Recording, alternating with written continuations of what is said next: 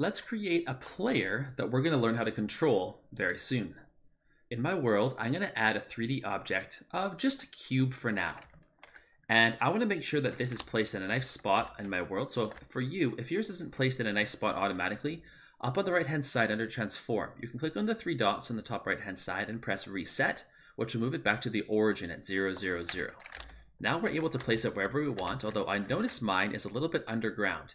So one thing I can do is just move up. I know it's 1 unit in scale each dimension, so if I move it up half a unit, then it's going to be exactly level with the ground here.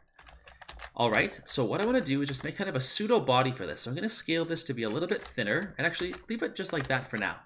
I'm going to make a pretty simple player in this section here. Of course, later on, you might have the opportunity, if you specialize in visual design, to work with much more complex models, even animations. But for now, we just want a simple representation of our player.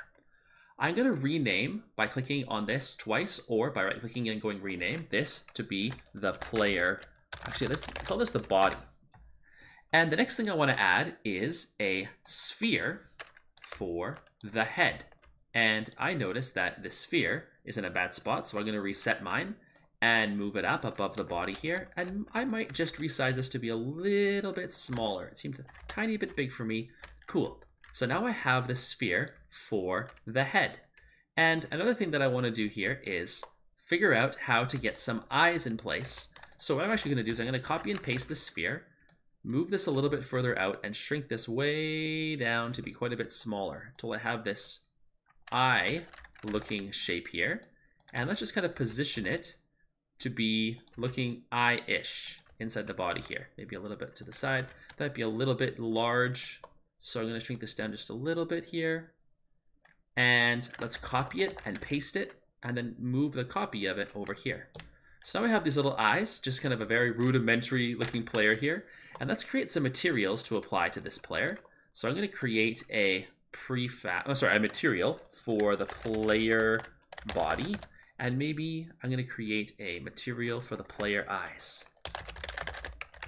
Let's let the eyes be maybe just like a dark black color, and let's let the body have something that stands out nicely from the world around it. Let's give it maybe a nice kind of purpley blue. You can color things however you prefer to yourself.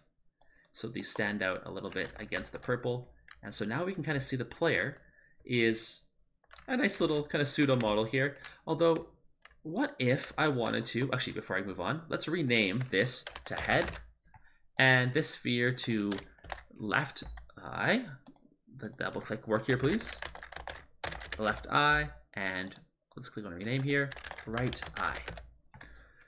Here is where we need to learn a new subtle skill set. If I wanted to now move this head down because it's a little too floaty above the body, I leave the eyes behind. Well, what can I do about that? Well, I could select them and move them back, but now I'm not entirely sure if they're in the same spot as they were before. So another way I could have done this is just by selecting all 3 objects at the same time, move them down together, no problem. There's a better way. What I want to do instead of having each of these things be considered separate objects that I have to move independently, I'm going to create an empty object in my world that I'm going to call player. And what I'm going to do is I'm going to click and drag the body to be underneath player in a hierarchy. I'm also going to move the head under the player as well.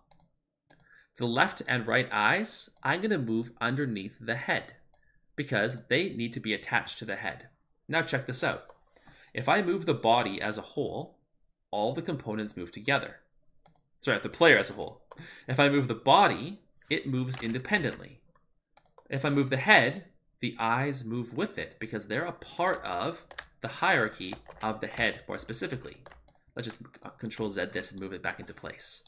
So I now have the ability to kind of organize content within content in different layers. And now I can collapse this up, and this entire player, for all intents and purposes, is just one thing. But if I wanted to go in and say, hey, head, I want you to be a little further down, like so, great. And maybe I still actually want to change the body separately by making it a bit skinnier, perhaps. I can do so. What if I wanted to scale the head? Well, if I scale it, the eyes scale as well because they're a part of the same hierarchy. Let's scale that back up.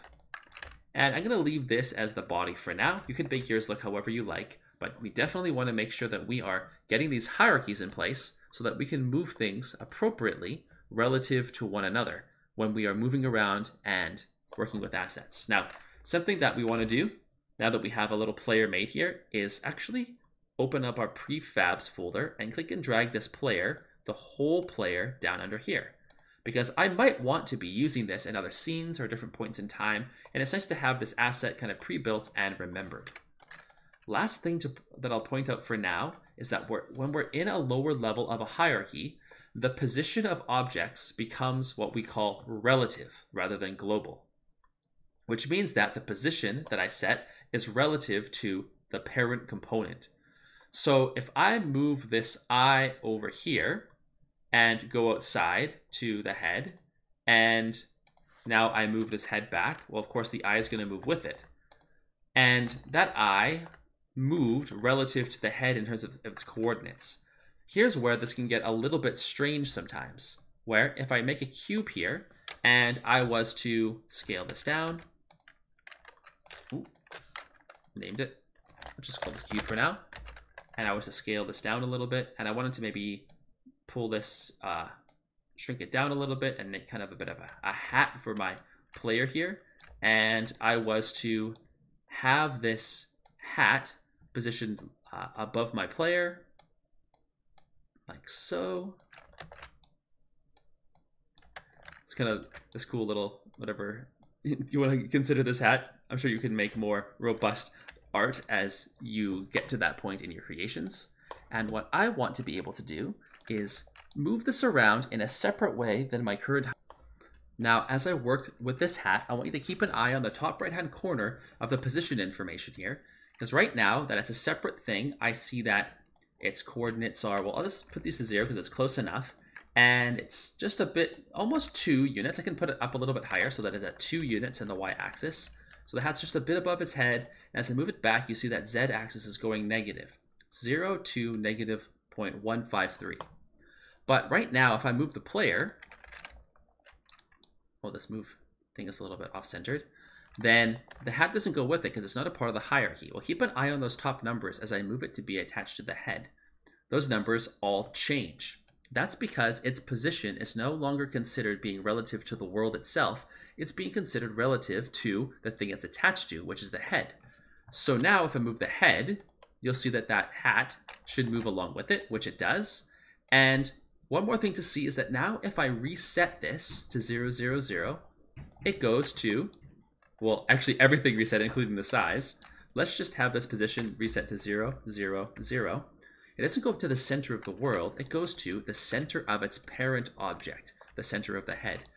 So maybe that's a useful thing for us, because now if I just move it upwards, it's exactly centered on that sphere. So a little kind of minor detail about the relative positioning of things inside hierarchies that might be useful for you as you play around with some of these things in your work. Get a character made and get something that looks half decent to you. I'm going to delete this hat. I don't really like it, but the character looks good enough to me. And we'll see you in the next video.